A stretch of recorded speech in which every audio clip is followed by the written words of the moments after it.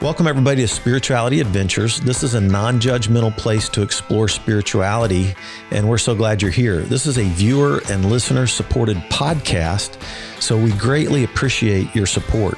If you're watching on YouTube, be sure and subscribe to my YouTube channel. Be sure and like, share, and subscribe to any of the social media content platforms that you're using. And then if you go to our website, spiritualityadventures.com, you can make a one-time donation, or with a monthly subscription, you'll gain access to our bonus content. We greatly appreciate it. Thank you for tuning in. It's my great privilege and honor to interview Lieutenant Colonel Barry Bridger, who served in the United States Air Force, a pilot shot down over Vietnam, and a POW in Hanoi Hilton for 7 years. As he tells his story, he gets so excited, he's tapping on the table for those of you who are listening by podcast. And that's the way they actually communicated in the POW camp. And so if you hear the taps, and you hear some funny noises, that's him just so excited about his story, telling it and tapping it out as they did even while he was a POW in the Hanoi Hilton. So I know you're going to enjoy this. God bless you. Welcome everybody to Spirituality Adventures. Thanks for joining in. Today we are privileged and honored to have a true American hero on our podcast. I am so blessed. This is one of the men that I respect the most that I've ever had the privilege of meeting, and it's Lieutenant Colonel Barry B. Bridger. I would encourage the audience to divide all those nice comments by 12. Well, Barry, it's such a privilege to have you on Spirituality Adventures. I think we met probably sometime in the 1990s when I was starting Vineyard Church at Lakeview Middle School. We were stacking chairs together. That's right. Listening to sermons, both of which we needed to do. Exactly. And I met your wonderful family, Sheila, Courtney, Deidre, right. And love your family so much. So honored to have met you. And for people who are listening, we're gonna kind of go backwards and start with Barry's growing up years. But you know, the thing that is so compelling about all of this is compelling. But Barry was a U.S. Air Force pilot, shot down over Vietnam, spent 7 years in the Hanoi Hilton. And back in the 90s, when we were at Lakeview Middle School, I had Barry share one of our whole services. And I can remember your message to this day, and we're going to get to that a little later. Okay. But I can remember the things that you had to incorporate in your life while being tortured and in Hanoi Hilton to survive. And we're going to get to some of those things, but things like humor, faith, and scripture, and those kind of things. Oh yeah.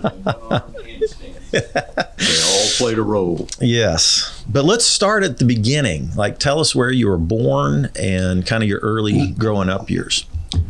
I was born in Durham, North Carolina, and after my birth, I was placed in the Durham County Orphanage in North Carolina, Durham County Orphanage. And I was there until I was almost 6. I was 5 years of age when the first family that had an interest in potentially adopting me showed up and invited me to go with them for the weekend to be in their home. They had a son by the name of Ellis, who was about a year older or so than me, a big kid for his age. And they had driven up to the orphanage with the expectation of taking an orphan on a weekend trip to their home. And I was outside at the time in the top of a chinaberry tree with my only friend I had named Billy. We spent our time in the chinaberry tree instead of with balls and bats because the older kids took it all.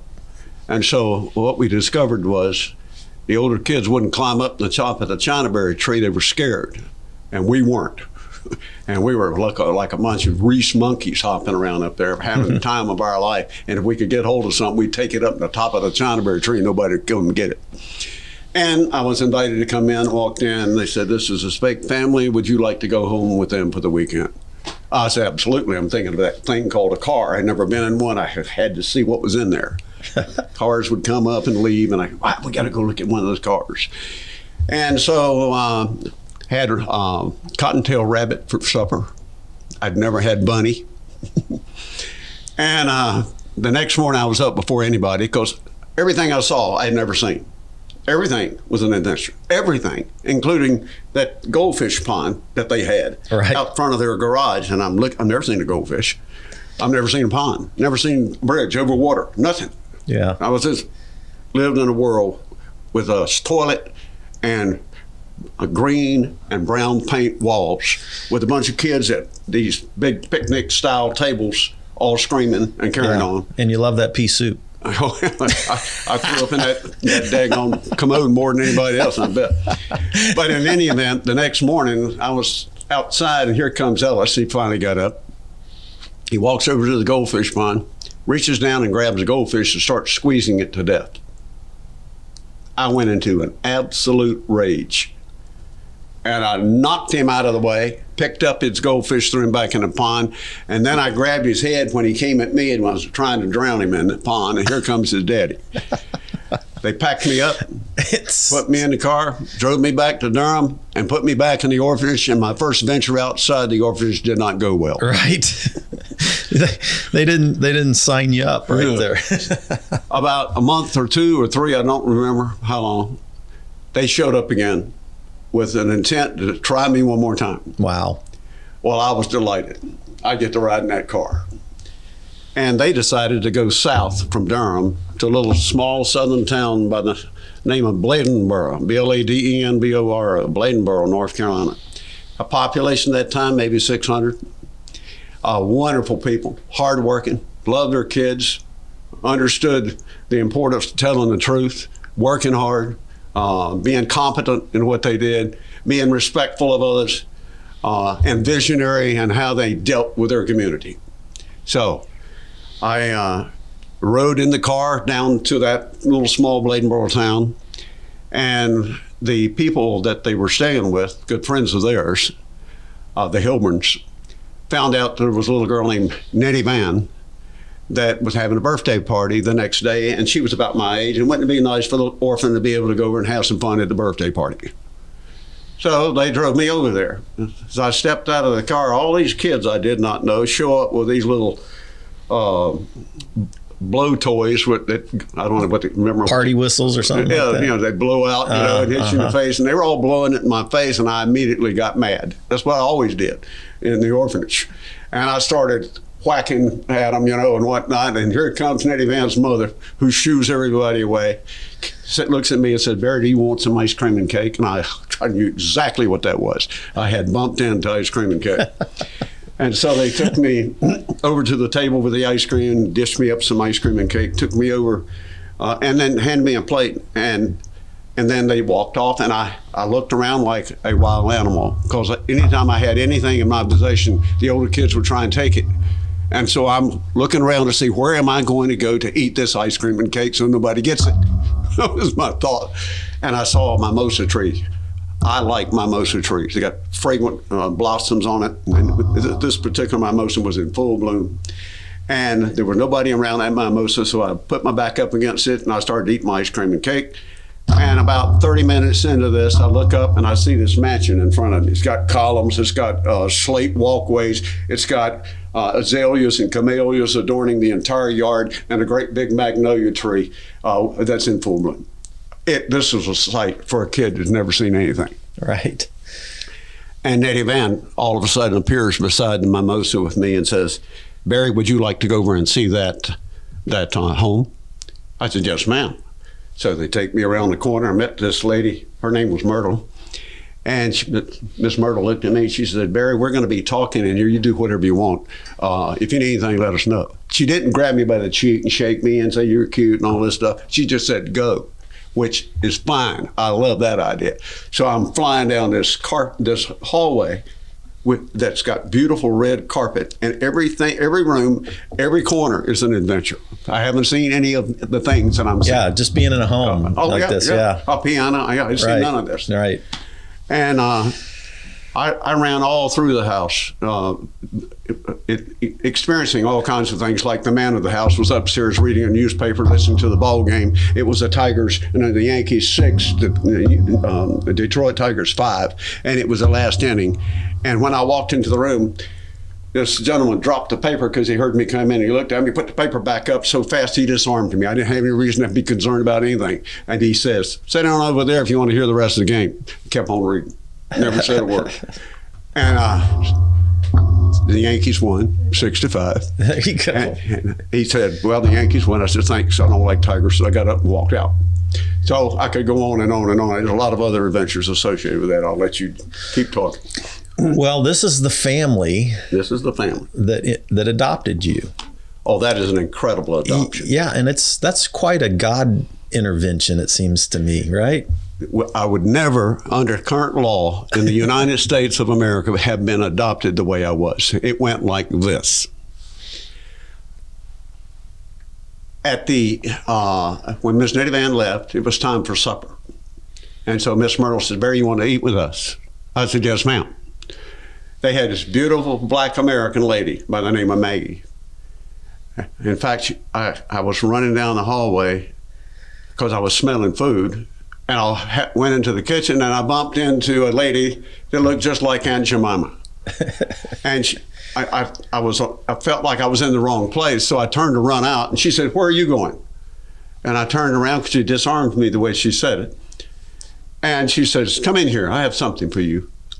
So I go into the kitchen, and she dishes me up blueberry cobbler. I've never had any blueberry cobbler. I thought I died and gone to heaven.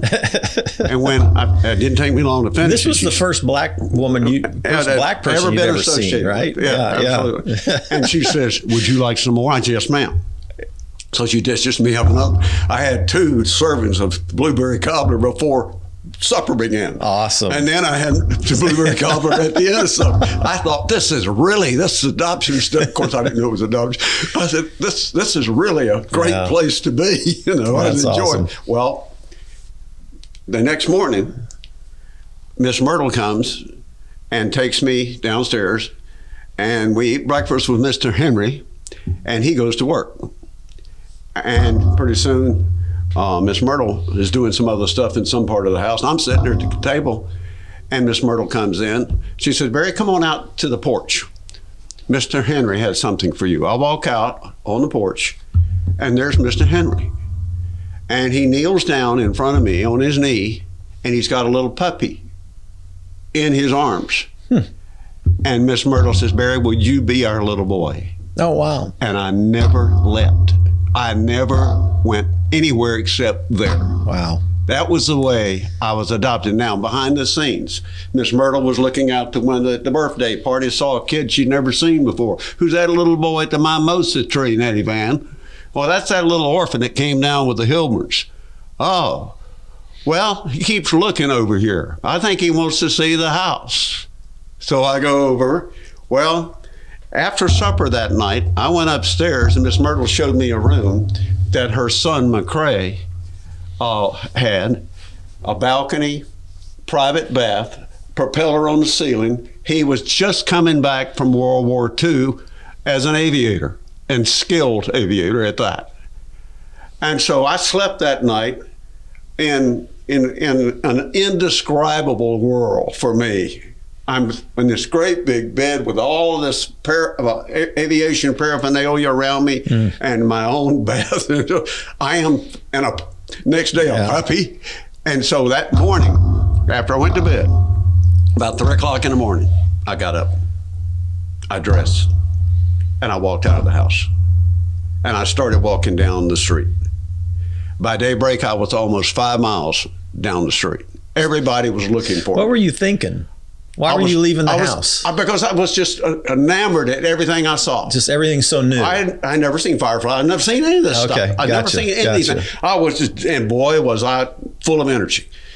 And so they've got the highway patrol, they've got the sheriff's department, they got all the whole town. They're looking for this, the whole town. This damn orphan. Where is this kid? God. Well, it's darkness falls, it's about 8 or 9 o'clock at night. I've been gone now for almost 2 days. Oh, Lord. And I'm walking around in swamp country looking at everything, hearing all kinds of, I haven't seen nothing. I hear all this. Barred owls. I know what a hoot owl, a barred owl, a great horned owl, a long-eared owl. I know all of them because I lived it. But it's about 8 o'clock at night, and there's all gravel roads, dirt and gravel roads. And I'm bebopping along, happy as a lark, and I see a car coming. I recognize cars. I see the flash on the headlights. I said, oh boy, I'm gonna stand here and watch that car go by. I was really excited. The car pulls up, got bubble guns on top, Smokey Bear hat on the guy in the front seat. And he looks out, rolls the windows down, looks out there, and he said, son, is your name Barry? I said, how did you know my name? The place was exploding. They drove me back to the Ridger's house, and I didn't run away again. Oh my gosh! I was adopted that way. That's how I got adopted. That's some divine providence right there, right? He put me where he wanted me. That's amazing. And he's still doing it. You know, and then you're in this room with aviation stuff. Right. A little foreshadowing of the rest of your life, right? It's foreshadowing. So tell us, just because the book that just came out on your life that Jim Peterson wrote is called The Spirit to Soar. And the way he put this together is lessons in life, right? Exactly. Beautiful. I love the way you guys put this book together. Exactly. And there were life lessons. Right. And there were some of the key because I want to speed ahead a little bit to your education and getting into your military career because of our time. But what were some of the key lessons that you learned from this loving family that adopted you? What were the key lessons that you learned from them as you grew up, your elementary, junior high, high school years with that family into college? The first and most important lesson I learned, and I learned it very, very quickly, which, as I had shared with you earlier, that in an orphanage, it's not uncommon for the smaller kids to have nothing and the bigger kids take everything that's available. It's just nature and the way it is. And so I grew up in a me first mentality. I had to fight for what I got, and I had to do it all the time, and Billy was the only helper I had. So the two of us against the older kids. And so we got strong and started learning how to climb high into a chinaberry tree, because if we got something, we'd go up there and they couldn't get to it. And they wouldn't dare try. That was our one advantage. Mm-hmm. But when I arrived in Bladenboro, and my adopted mom saw in me all of this energy and this protective nature that I had, and wanting to be first and to get everything. I was very aggressive and very, very much trying to take to capture everything I could capture for myself. I was self-centered in the first degree. And she sat me down one night and explained to me, and it was my first lesson in values. She said, you are going to learn that in this household, we take care of our neighbors first, and we come last, and so do you. So I want you to understand that. Well, it took me a while to figure that out. In fact, I want to show you something. Where's that bag I brought in? It's in the rocking chair. This is one of the most valuable experiences I've had in my lifetime. And I had no idea what the truth was about what I'm about to show you. But I'm going to expose you to something that my mother, my new mother, wrote and put on my pillow one night. Okay. My dearest Barry, with all the love in my heart, I want to call your attention to a few things.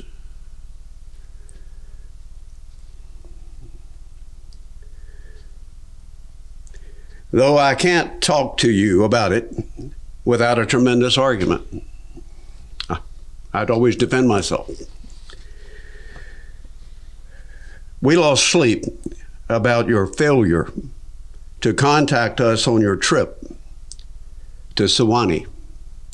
I had a car, I'm in high school, or I'm in early college, and I'm all over the place like a wild man. Don't think we weren't worried about you. If you had only told us, it would have saved us the anxiety of expecting you. It hurts too to think you have no more respect for our feelings. It must have been about 10 o'clock, no, about probably 11 or 12 o'clock at night when I started to jump in bed that night. I saw that letter laying on my pillow. Wow. In fact, we have decided home only means to you a place to eat and sleep. You never stay here very long or long enough to even have a friendly conversation. I fear you're setting a pattern or habit for life that will follow you even when you get married, and that will not work then. She's teaching you, right? Wow. Let me finish. It gets really powerful. Your mom knows how to write.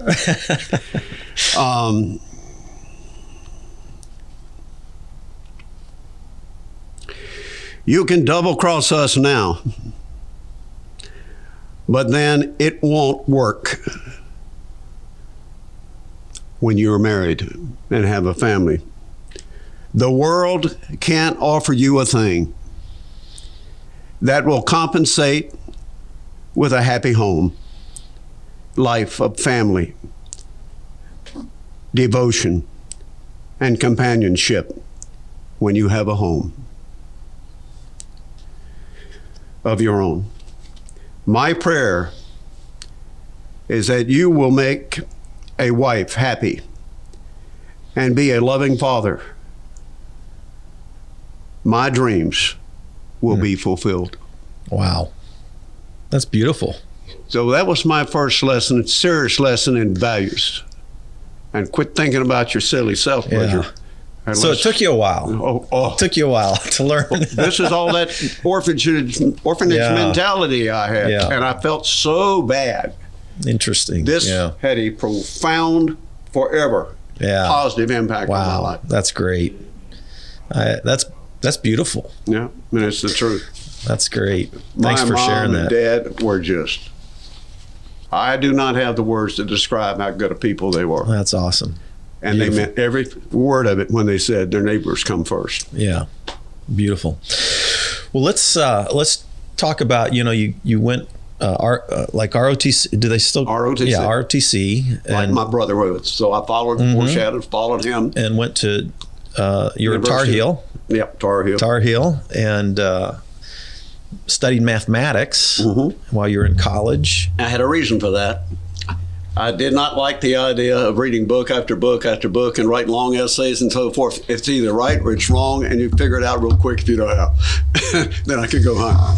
Yeah, there you go. So, I like math. Math's either right or wrong, and it's quick. You had a love for hunting, football, fishing from a very young age. But you, but let's talk about your military career. You get just give us a rundown between. Well, when I was in the ROTC program at Carolina, which I joined just because my brother was a pilot, and then I was very heavily influenced.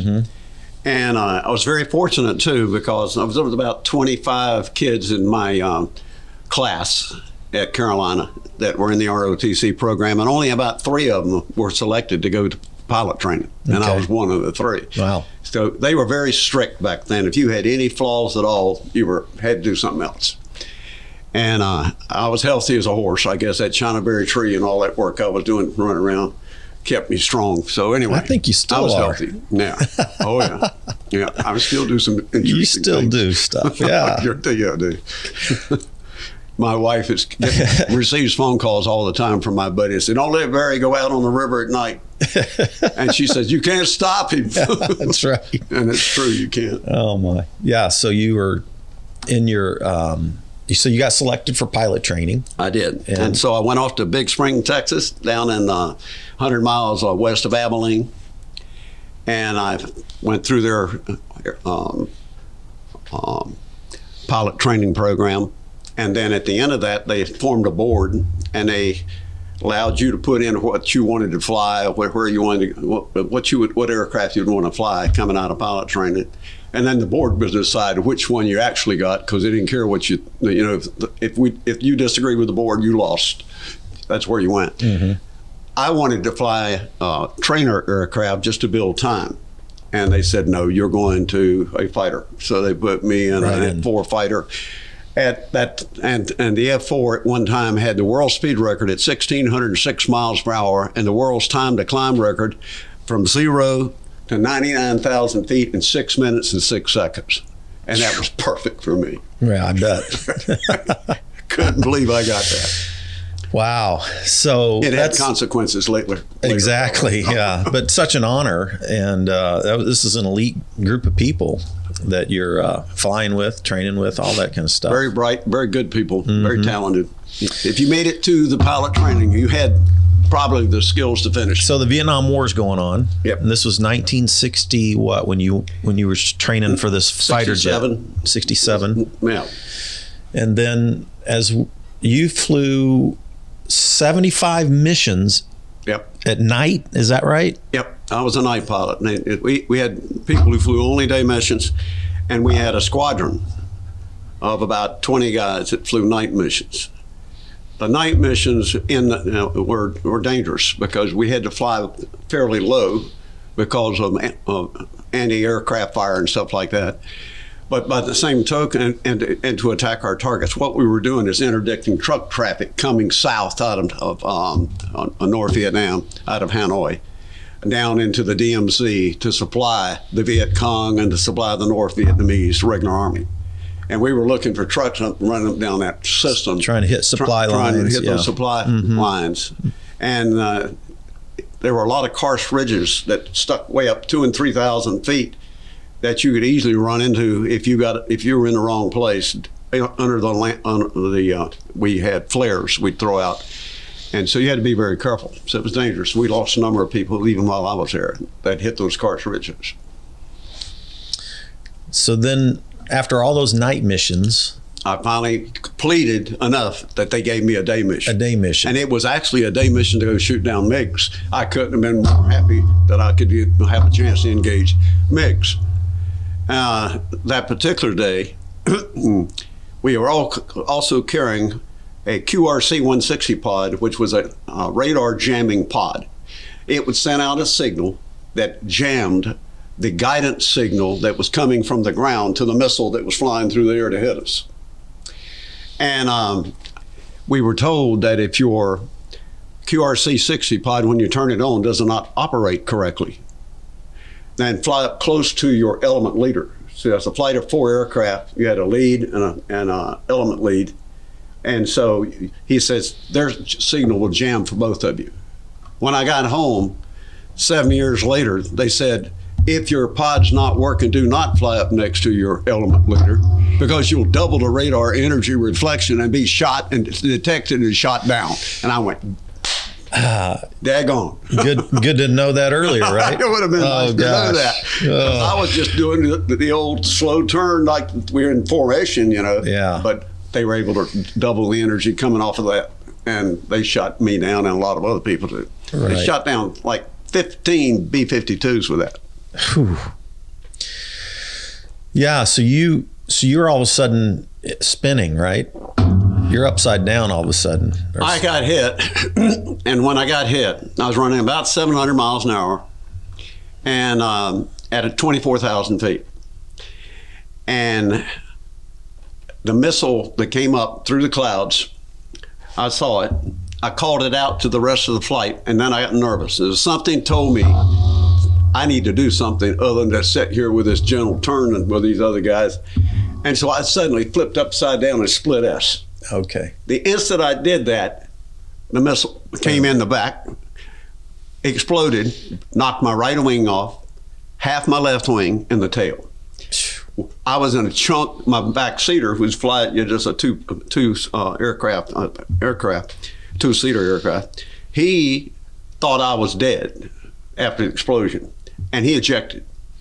I didn't hear him go. I was too busy looking at all the lights in my cockpit. I'd never seen them all come on at once. Right. And the lights would say things like, you need to service your hydraulic pressure. Okay. You're overheating on the left engine. Your right engine's on fire. And all this stuff, you know. And I'm sitting there looking at all this. I even saw a light I'd never seen that says, you're in deep kimchi. I'm telling Phil about that one. But anyway, I'm sitting there with fire everywhere and all these damn lights on. And I thought, I probably ought to get out of here. So I reached down and shut my eyes real tight because I figured it was going to really be breezy. And I pulled the handle and boom, I went out. Well, I had my eyes, when I opened my eyes, I couldn't see. I was blind. And I'm going, okay, now I'm blind. And I kind of clawed at my face, and I discovered that my helmet had spun around on my head. I'm looking in the back of the helmet. So it spun it back around, and I can see. And I'm going, yes, I can see.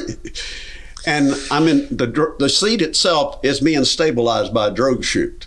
And it's going real smoothly at about 80 miles an hour down towards the earth.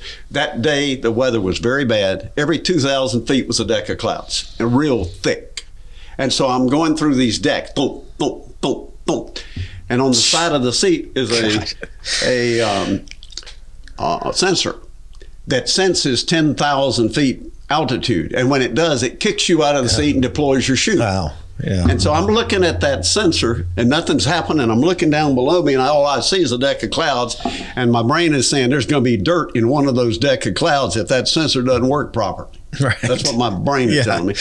And then my brain says, why don't you calculate how far you've fallen? Well, I see I went out at 24,000 feet. And my mathematical mind kicked in. And I calculated real quick the number of feet I'm going and how long I've been falling and how many seconds. And I said, the next deck of clouds, by my guess, either has dirt or it's the one afterwards. I don't know which. I don't like this. I pulled a handle and separated myself from the seat. Now I've got to deploy my chute myself manually. So now I'm flying through these decks like this. And I'm looking for my ripcord, which I couldn't find initially. And I'm going, what? I looked at my chute. It's up over my head about 9 feet on a strap. And I thought, maybe my ripcord's up there and I'm pulling the chute and I'm on my back going down through and it ain't there. And I happened to see it right here on my harness. And I went, oh, whoop. And when I did that, the chute inflated right here in front of my face. And it bang here broke my back. Like that. I thought, wow. And then I landed in downtown Hanoi. Oh, gosh. So that's how I got shot down. Wow. So it was kind of fun. And then they captured my back seater first because he was a big guy. He fell a lot faster. And they picked him up and they were about to try and interrogate me out there in the field when he showed up on the Jeep. They took us both into Hanoi. So you land in you're captured, land in the infamous Hanoi Hilton. Wallow prison. Basically, this is 1967, right? Right. 23 January, 67. Yeah. And you spend the next almost 7 years in this hellhole. Oh, yeah. The average was 5 years, average. That's pretty big average for people. And you go through torture and all that. And some of the top 3 torture techniques you've listed in your book here. Yeah, it's all detailed. And I've heard you describe that. And what I was so inspired by was, obviously you endured so much, but how you endured it and the lessons that you grabbed onto with your fellow prisoners. Give us some of those key thing. What helped you survive with your other POWs that you were in there with. And by the way, you were in there with there's some famous people that have come out of that place, right? Oh yeah. Oh yeah. I like to say to folks, tough times await us all. What you value about life, about living, about being will determine the outcome. If you were captured by the North Vietnamese, you were placed into a concrete box. You had no idea what was about to happen. You were all alone with your thoughts and your values. Eventually, you were taken to an interrogation and given two choices: cooperate fully with the North Vietnamese camp authority or go to the torture chambers. Now watch this. Without any idea what their fellow POWs had done, one by one, all of America's Vietnam prisoners of war exercised the values they held in common and chose the torture chambers. Caring for one another was for us the right thing, the proper thing, the Christian thing to do. We did so naturally, instinctively, without forethought. In other words, our value system was on autopilot. It compelled us to act and thereby to survive. I've met a lot of people up there, primarily just tapping on the same wall. I didn't see them face to face. And I was absolutely amazed at the fact that they had the same values I had. I could not have been more enthralled and happier to realize I was with people with that mindset and that willingness to step into the breach, no matter the consequence, and take whatever risk they must to help those in greater need than themselves. The news about the quality of the effort that we put into doing the right thing is a story that's never been told. What about the secret code that you guys invented, your own code? Yeah, this is my dad is listening in. Richard Herron, he loves Barry, and and my dad considers you one of his heroes. So divide by 12. Okay. The communication, the TAP code, which consists of 5 letters, 5 rows, and 5 columns, produces 25 letters instead of 26. And was this Stockdale that kind of invented, or is it all of you together? The original TAP code was taught at all of our survival schools as part of the training. Okay. So that part of the communication was developed and taught. Gotcha. However, it was very slow, very cumbersome, and very dangerous to use, because any fool can put his ear on a wall and hear. So it's not only allows us to communicate, it allows the guards to hear it. And if they heard anything, you were headed to the torture chamber. So, and it was very slow. If I want to say hi, I'm going. Instead of, later on, we developed something called the POW hand code. Now, the POW hand code, the guy that introduced it to us was just a pilot that had bumped into it somewhere. I don't know where he found it, or he may have invented it, but he brought it to the fore. And the POW hand code is like the deaf-mute code, but it's not the same letters. The deaf-mute code can be read at a very close range, very fast. The POW hand code can be read at 100 yards away by a set of really good eyes like we all had. Okay. And I'll give an example. If I'm going to say hi, I'm going, or if I'm doing it with POW hand code, I go H-I. So it's hi.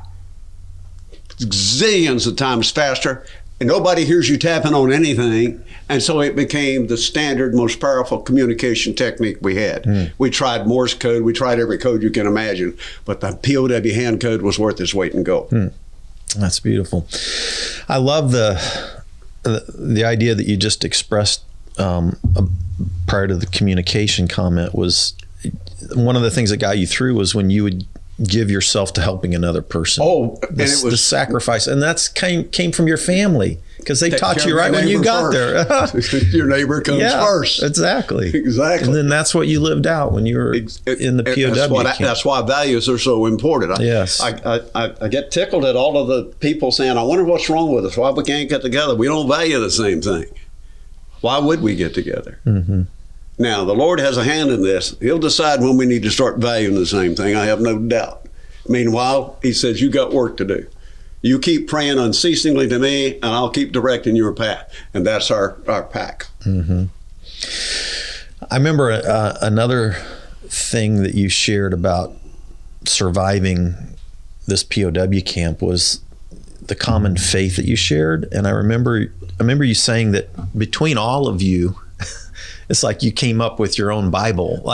Because all of you had a different verse memorized or a different passage. It's amazing. Absolutely we did. So you collectively pulled. My favorite comment was, as ye believe, so shall it be done unto you. Uh-huh. I love that passage in the Bible. Uh-huh. And the other thing that I followed to the T, pray unceasingly. And fear not, for behold, I am with thee until the ends of the earth. And on it goes. We're full of verse. My adopted family, they had me so full of the Bible in terms of verses. Mm-hmm. I knew a lot of them. Yeah. No doubt about it. But they put me into a position where I could experience this. And the Hanoi put me into a position where I lived it. Yeah, yeah. The other thing I remember so clearly, and I'm going to have you tell one of my favorite stories of yours, is how, here you're in this dark place, you're being tortured, survival is, it's just day to day. You don't know what's going to happen. But humor was something that helped you guys get through this. Oh, absolutely. And Yanks will laugh at anything. For those of us who've never been in these kind of horrendous conditions, some of the worst conditions you could ever put a human being into, and yet you're finding humor along the way. Everywhere. How does that work? Well, in 1970-71 time frame, they identified 36 Americans in the entire camp system. There were about 500 of us up there that they considered to be troublemakers and instigators. And they put us in trucks and they took us across the city of Hanoi. And they put us into a punishment camp consisting of 36 individual solitary confinement cells. They were sending a message back to all of the POWs. And were you one of these? Oh, yeah. Uh-huh. You were a troublemaker. Of course. Starts back in the orphanage. Right. But anyway, they 36. They put us into individual solitary confinement cells, basically just a concrete box. And they put us in a row. It was a shed with 18 cells on one side and 18 on the other, one after the other. And we were all in individual solitary confinement cells as an object lesson to the remaining POWs that you will receive some of the same if you become obstinate and don't do what we tell you. That was their goal. Mm-hmm. I'd been there maybe 2 or 3 days and I hear on my wall. Then I go, and this individual starts tapping.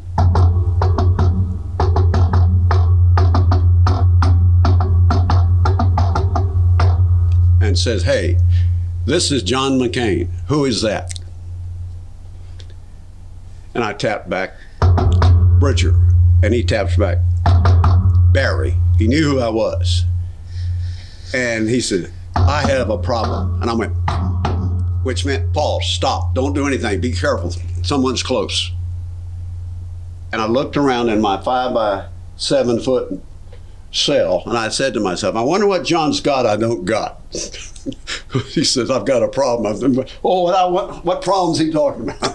Don't have this anymore. So I go back to the wall, and I tap to John, so And it was sarcastic the way I typed it. And so he starts tapping very fast, very rapidly. He's upset. And he goes, "You don't understand. There is a big snake in my room." I almost fell on.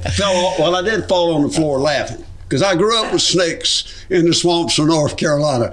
I had all kinds of snakes. And I tapped to John. I said, "Now, John, slow down. Let me tell you what's going on." Oh, wow. I said, "That snake that you're looking at is either a bamboo viper, a crate, or a cobra. Any one of which, if he bites you, you're dead in 2 minutes and 14 seconds. That's the bad news. Here's the good news. That snake doesn't give a damn about you. He's trying to find a rat. There's rats everywhere."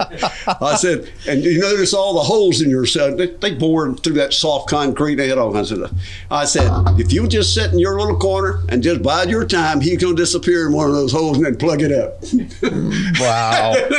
And John is going, "Damn." You know, Of course. He'd never been around snakes. Oh, that's hilarious. And so, I tapped back to him. I said, "Let me also share this with you. There is a very large black tarantula on my wall. And the first time I saw him, he jumped from one of the walls to the other wall without over a 5-foot jump. And I've got to deal with him. And I can't go to sleep. And you can't either. That daggone tarantula was about that big around." Wow. Wow. And I don't particularly care for tarantulas. So, I got to have you share the toothbrush story. Yeah. The what now? The toothbrush story. Along the humor theme, when you guys got issued toothbrushes, and the one about one of your buddies dropped his. And it bristles up. Oh, yeah. Yeah. Well, that happened all the time. Yeah, but you got to, it's just a part of the humor component. Your mate. I'm trying to think. That toothbrush stuff was happening all the time. I'm trying to think which one it was. What do you remember? Bristles up. Oh, the bristles up.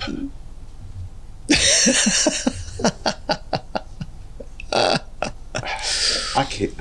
Well, you told me that one of you guys had your latrine buckets, and one of your buddies had dropped his toothbrush. Oh yeah. But your joke, I guess, was that if you dropped your toothbrush, as long as it landed bristles up, it was still good to use. That's right. Yes. And then one of your buddies ended up not just dropping it on the ground. He dropped it in the bucket. Dropped it in the bucket. And I said, "Bristles up," when I tapped to him. And he didn't know what to do, and he went in for it. Oh, hell yeah. He just shake it, find some water. He got it out. And you won't notice it after a while. And the joke was, anyway. Did it land in there bristles up? And he said, yeah. He looked in, he says, "Oh, bristles up." That's right. So it was good to use. Now I know what happened. He was brushing his teeth over his bowl and he dropped it, but it landed on the floor. Well, the floor itself's covered with all kinds of crap. Okay. You can imagine. Okay. And I said, "What'd you do?" He said, "Well, it landed bristles up, so no problem. I kept right on going, I was thinking it landed in your... But getting into the humor thing, here's an example of humor.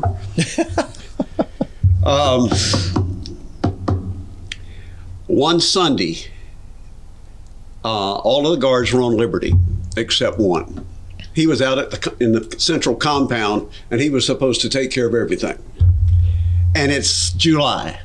Temperature in the room was 118 to 22 degrees. It's just bleeding heat rash. It's miserable. And I'm bored to tears, and I decided I'd do something. So I'm in my little single cell, block cell, and all of a sudden I just went, and immediately here he comes into the cell block. He goes to the first cell, he opens the peephole, and he goes, "Hut-dat! And you hear this yank go, "Baloney! No! That's not me! Go!" He goes to the next one, opens up his peephole, "Hut-dat! All the way down, he gets to my cell. He opens my peephole. And all I did was point to the next cell. And he's got this expression, "Oh, it's that guy." So he goes over to Bob Peel's room, opens the door and beats the hell out of Bob Peel, shuts the door and walks back to his spot. Well, about 5 minutes go by, and I hear a tap on my wall. Bob and I are next door. I guess so, yeah. And he's tapping to me. Bob wants to talk. I guess so.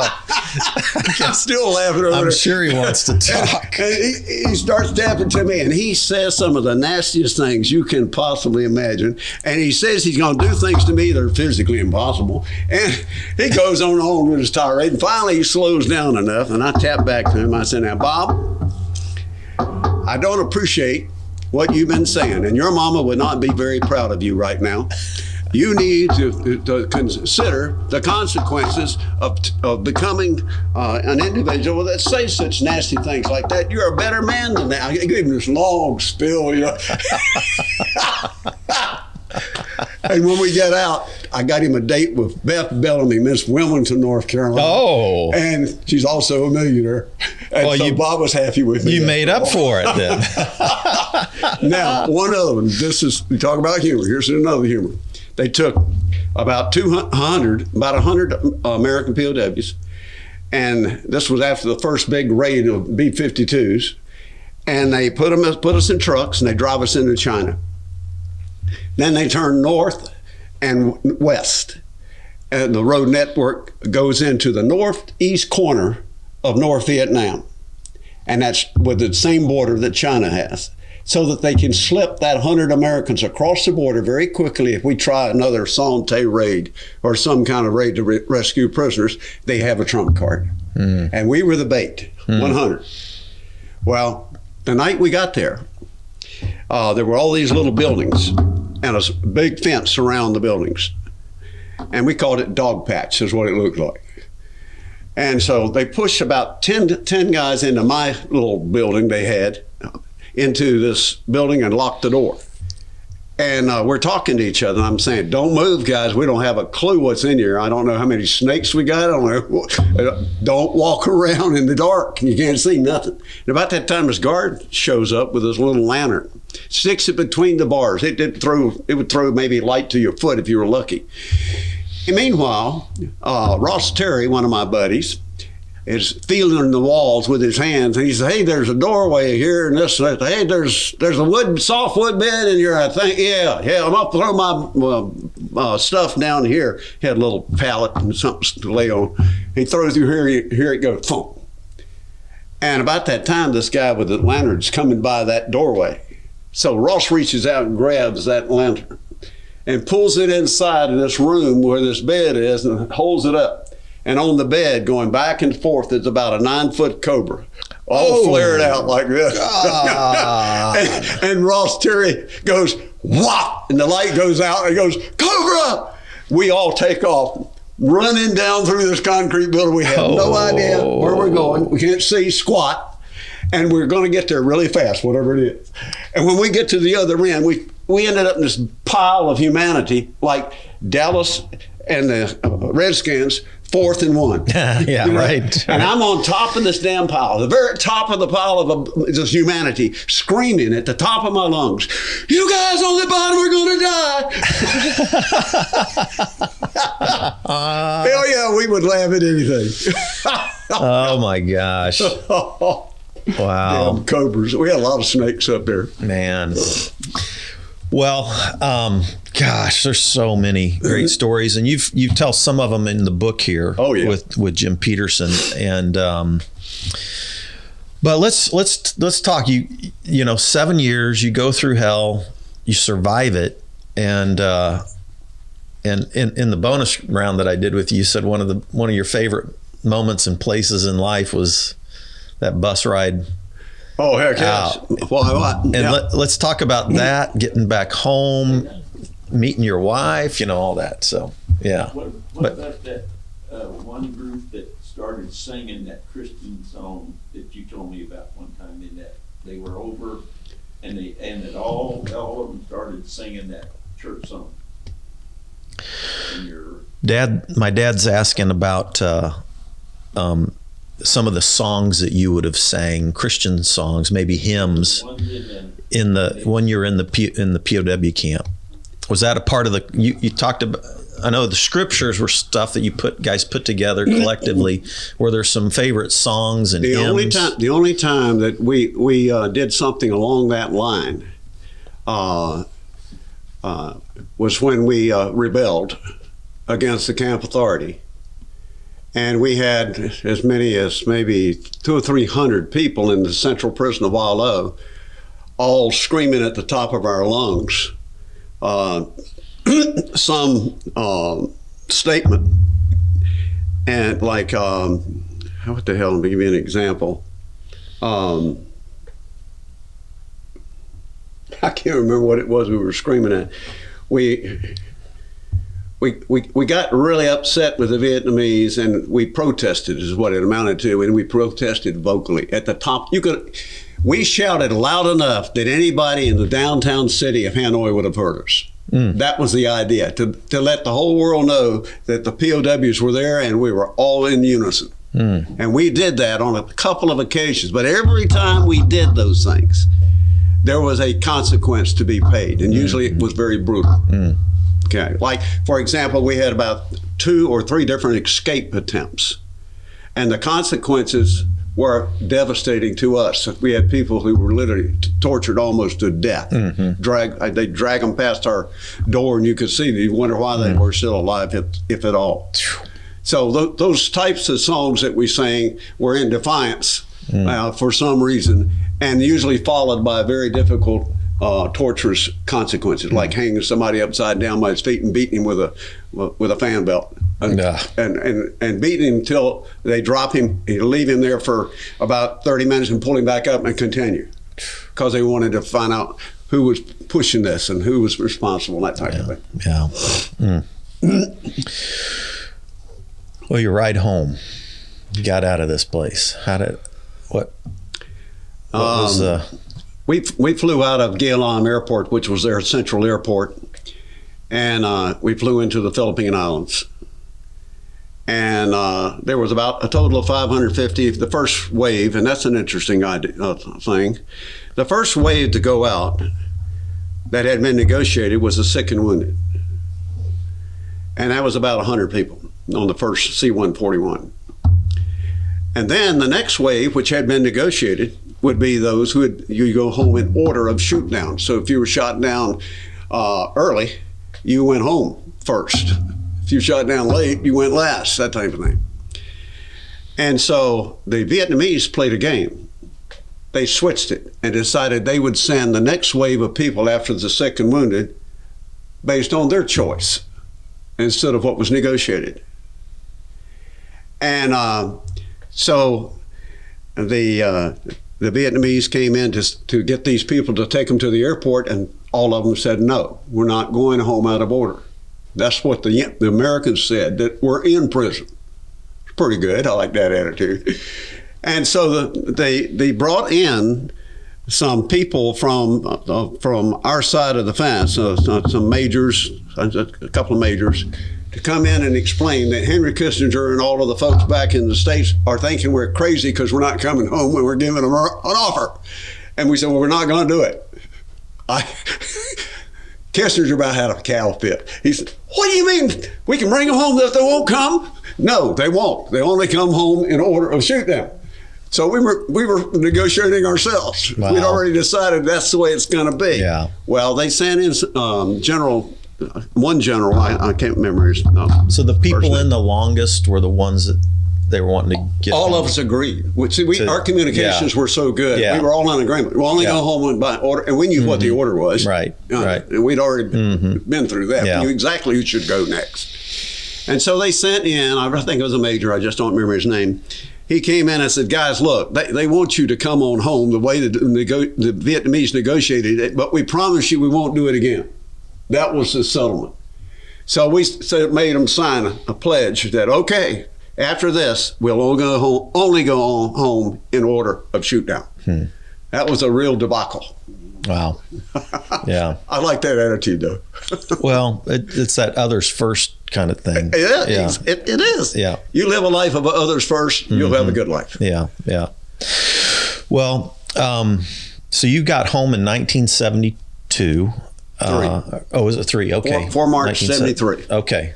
March 73, back home to Durham. Is that right? Or Well, what they did is they put us into the Philippine Islands and cleaned us up and gave us a bunch of medical exams and so forth to make sure everybody was okay. And a lot of folks had divorces or other problems, so we had to resolve all of that. And then once you were cleared to go home, because they'd worked out all of any particular problems or issues or health and so forth, then you either went to the East Coast if you were from that section of the country, or the Omaha Central, and Castle Air Force Base if you were from the West. And you went to a hospital in one of those regions.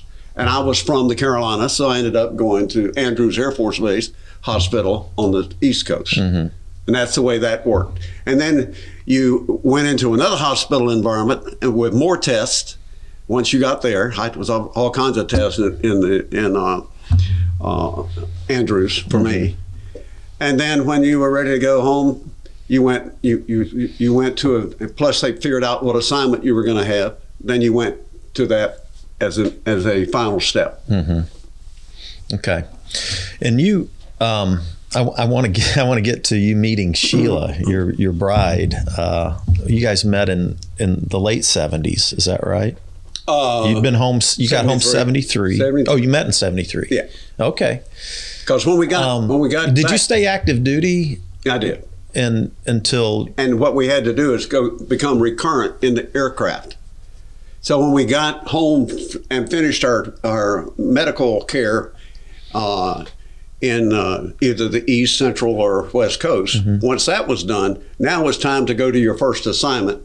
But before you could go fly again, you had to go to a special program, which we did at Randolph Air Force Base, and become recurrent in flying jets. Okay.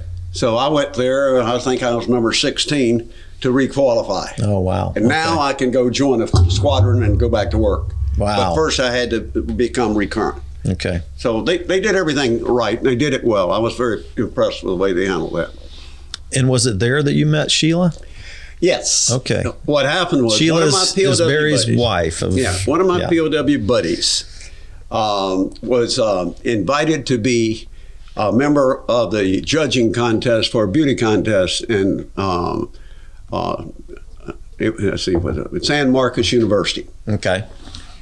And so he came back after his beauty contest, and he said, "Hey, I met a young lady you need to know." This particular guy was already married, and he was, of course, with his family. But he had become a judge, and he had met Sheila.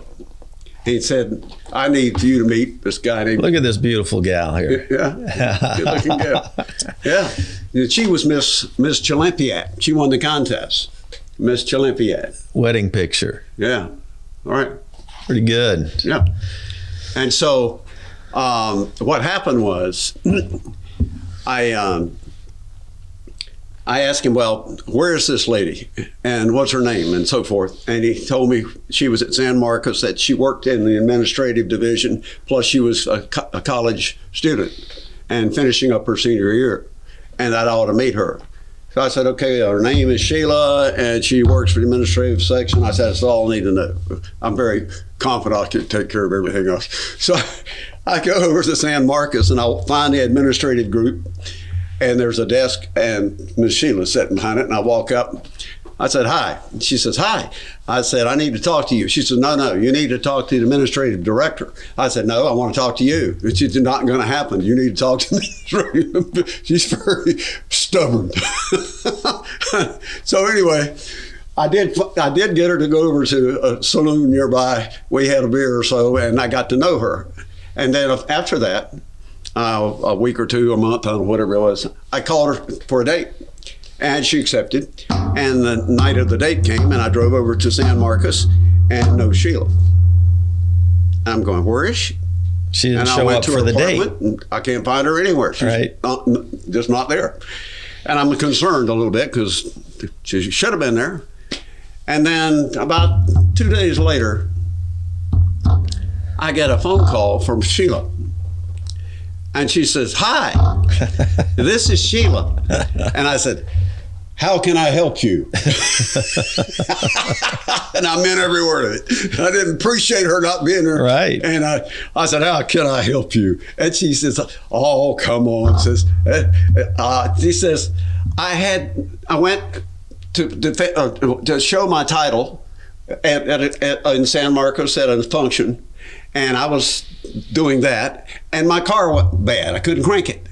And so I asked one of the individuals that attended the thing if he would give me a lift back to my hotel room, and his radiator blew up on him. I said, I bet his radiator blew up on him. That's what I said. Okay. And I said, so what's that got to do with us? And she said, you wanted to go dancing, right? And I said, I'll think about it. But it didn't take me long to think about it. The one thing I can say about Sheila that is unique, I never was with her that I wasn't elated and happy. Yeah. Never. That's awesome. Brought joy to your life. She's a princess. Yeah. And an athlete. She played college basketball. She got athletic kids. Right. Too. And then by the time I met you, of course, you were married and you had two beautiful daughters, right? Deidre and Courtney, both of which were athletic. Oh, big time. And the thing I always loved about them is they'd go out there hunting with you. They'd go out there fishing with you. I mean, these girls. Oh, yeah. It was amazing. Absolutely. They're big time outdoors girls. I just I didn't meet very many gals like them that would put on the camo. Oh yeah. Go stomping through the.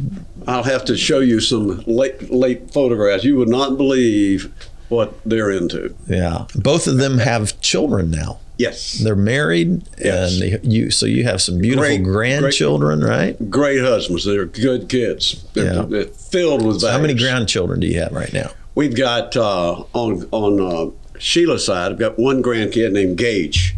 Gage needs watching. He is very determined little kid. He does everything, and he's like 5. I mean, it's amazing. Is this Deidre's? No. Oh, Courtney. That's Deidre. Deidre's son is Gage. Okay. Gage. All right. Shotgun Gage. Okay. And Courtney has 2 darling little daughters and a son by the marriage. Okay. Yeah. Beautiful. So beautiful family. Yeah. So so you're still hunting and fishing. You still doing that, and you've got a budding music career going on right now too. I don't know how budding it is. It's sure as heck a lot of fun. Last time I was at your house, you took me down in the basement, played me some of the songs that you've recorded. Mm-hmm. You're going for it. Well, I picked, like I said earlier, singers that I sing behind to learn how to sing, mm-hmm. and that's a pretty good way to do it. And I've met what's his name?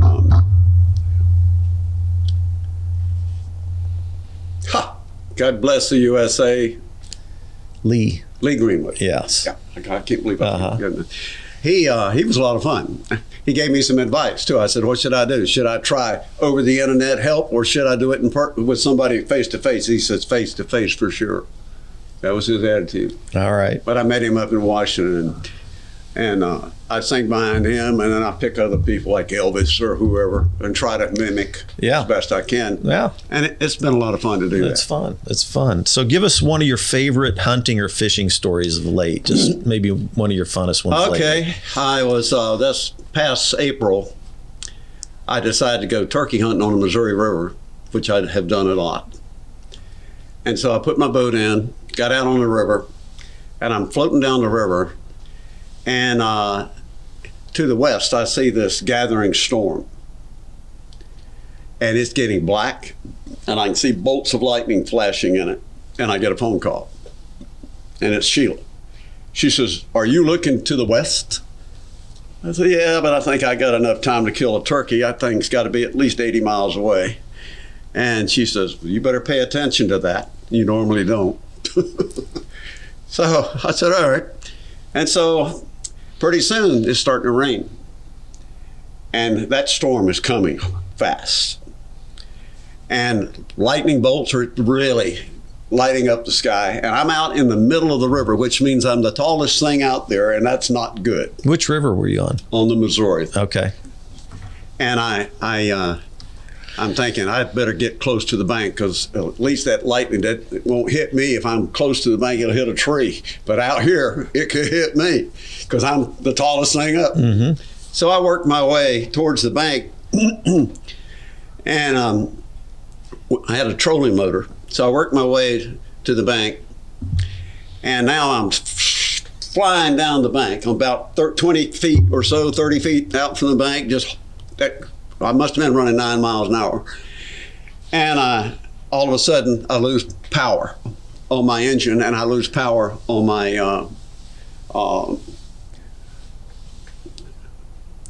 my trolling motor. And I look down the river, and I see a barge. The barge is about 100 feet long. It's full of grain, like corn. And it has these big metal cleats along the sides where they tie up these big ropes. Yep. And I thought, that may be my only chance. So I make myself a lasso out of a rope. And I'm going down. So you're floating downstream. And I'm flying down the stream, flying downstream. And I lasso one of those cleats. Holy crud. And I very quickly take the other end of the rope and wrap it around the nose of my boat. That's going to jerk you. And my boat turns around, and it's going right. like this. Yeah. And then I turned my phone on, and I'm talking to Sheila saying, I think I may need some help from the water patrol. And about that time, I lose power on my phone. Oh, no. And Sheila is calling the water patrol and doing other things. My husband is out there on the Missouri River somewhere, and we don't know where he is. And, well, is he on the Kansas side or Missouri? She says both. The rivers is the boundary. She's on both, because I could be good like that, you know. And so they get hold of two of my buddies. They said, hey, Bridger's on the damn river. He's in trouble. We're not sure where he is, but he said somebody's near 435. Okay. Out west? Yep, Yeah. 435. Uh-huh. And as I slide by underneath the bridge. Okay. As I slide underneath that, I am able to direct my float direction so that I slide out of the main stream into calmer water, and I'm able to stop it, and I tie up. Oh, wow.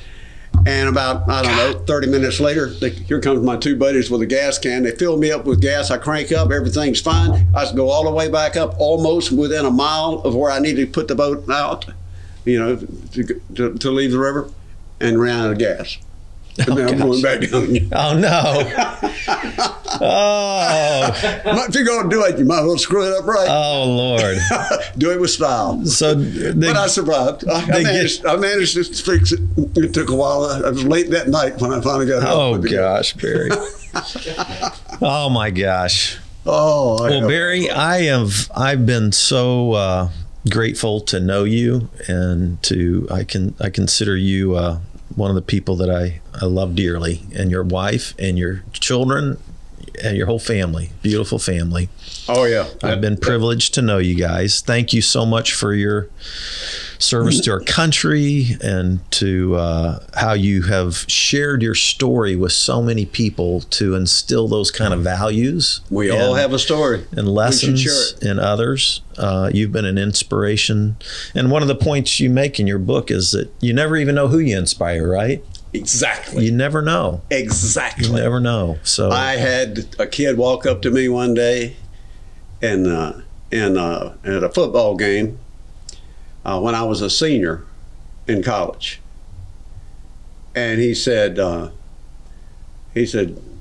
knew who he was, my name, but I didn't know him well. He said, Barry, he says, you have no idea the impact you've had on my life. Right out of the blue. Mm.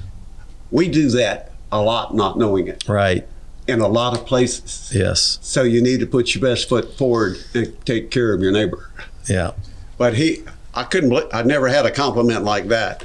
He said, you have just inspired me beyond, I like to say, a spark makes a fire. Mm. That's beautiful. Well, thank you so much for sharing some of your story on Spirituality Adventures. And I want to just encourage everybody. This book is going to be released in February. You've got advance copies, but Amazon.com already has the cover, and I think you'll be able to end up ordering that at some point. She says if you order, because it's less expensive, Oh, you can get it. that you should. There's a place other than Amazon that you can get it. Where the heck is that thing? Okay. Let me. That's all right. No, I remember, it's Morgan James Publishing. Yeah. I think it's this one right here, right? Where's my suitcase? She told me to give you this, I think. Okay. Well, for our audience, by the way, if you look at Barry's military awards in the back of the book, Silver Star Medal, Purple Heart Citation, Legion of Merit, Distinguished Flying Cross, Prisoner of War Medal. These are his medals of honor. True war hero here. This is my family. Oh wow, that's beautiful. Who did that for you? Sheila, working with Deidre. Ah, that's gorgeous. But that's our family. This is Grandkids, Deidre. All This is her husband. husbands. This is Everybody's there in the family. That's the family photo. That's beautiful. Beautiful family, Barry. It is, no doubt about it. Thank you so much. Appreciate you. Thanks everybody for tuning in to Spirituality Adventures. God bless you. We'll see you next time. This concludes today's episode. Thanks for tuning in and listening. Remember, if you're watching on YouTube, subscribe to my YouTube channel. Remember to like, share, or subscribe to the social media platform that you're using.